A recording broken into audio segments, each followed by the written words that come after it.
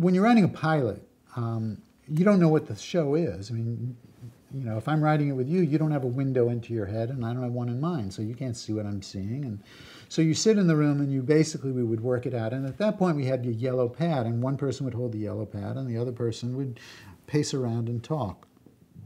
Excuse me. And then we would give the yellow pad to our assistant, who would type it up. You know, or on the computer. I don't remember when that came into it.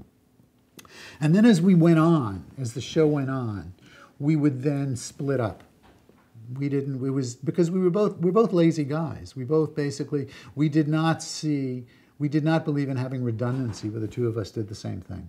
So he would work on something, and we kind of learned that from The White Shadow, where we were not partners.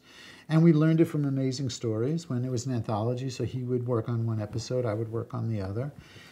So when we did the 6-hour miniseries, we did that together because, first of all, we had those 3 weeks, and we had to do it together. And we liked being with each other, and we would yell at each other and scream, and then we'd walk out, so, oh, what do you want to have lunch? And everybody would look like, you know, but we were very good friends, and we enjoyed each other's company enormously. And we'd go to the batting cage and stuff like that. He was a sporty guy, too. And so we would write it together, and then we would... And he was very supportive of my directing, and he never wanted to direct. That was not a goal, or had zero interest in doing it. And it's interesting, though, because we were friends. We were at Universal a lot with these guys, Levinson and Link.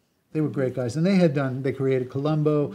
They made some of the greatest TV movies ever made. They're like independent movies now. They did That Certain Summer with Martin Sheen, which is about a gay guy. They did one about, you know, the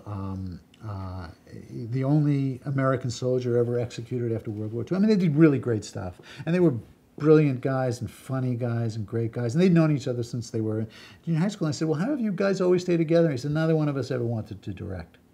So, but I did. I would get bored, and I would go, and I'd say, I don't know if I'm going to like this or I'm not going to like it, but I want to do it. You know, why not? And so I did it. I directed the pilot.